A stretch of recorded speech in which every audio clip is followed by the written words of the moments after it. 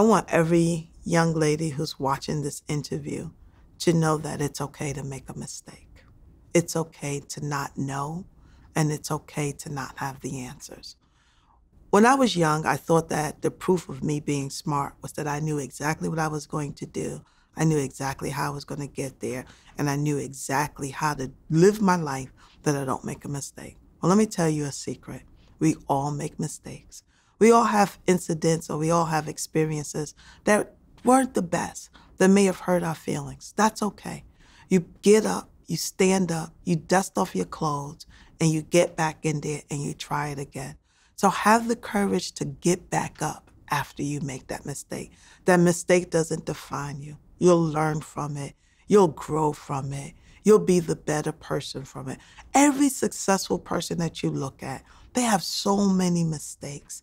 They've cried tears in their private time. They've felt scared so many days. They're not any more special than you are. They simply found the courage to get back in.